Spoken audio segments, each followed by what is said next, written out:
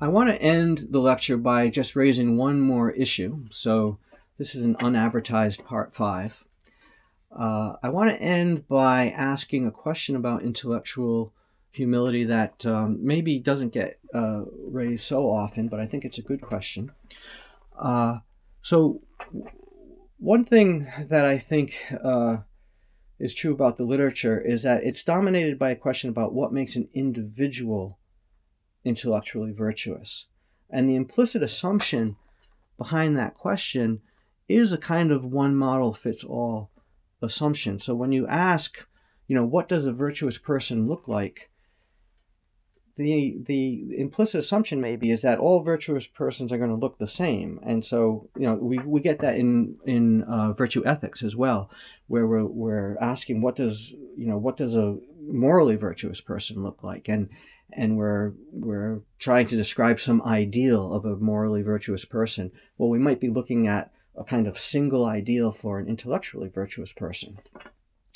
But suppose we take seriously that we are social beings in the intellectual realm as well as the practical realm, and suppose we take seriously the idea that much of important intellectual inquiry goes on in the context of teams of inquirers working together.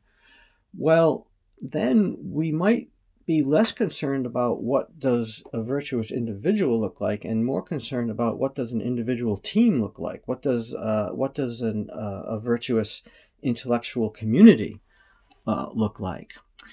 And once you ask that question, it's very plausible that an intellectually virtuous team is one that is not monolithic in terms of the makeup of its individuals. So it might be that an intellectually virtuous team is going to have quite a variety in the character and in the intellectual virtues of its individual members. So, for example, if you've got a scientific team up and running, you might want some people who are extremely careful about the details, and just really that's where they excel, whereas you might want other people who are more creative, who are less risk averse, and are willing to float maybe more risky hypotheses.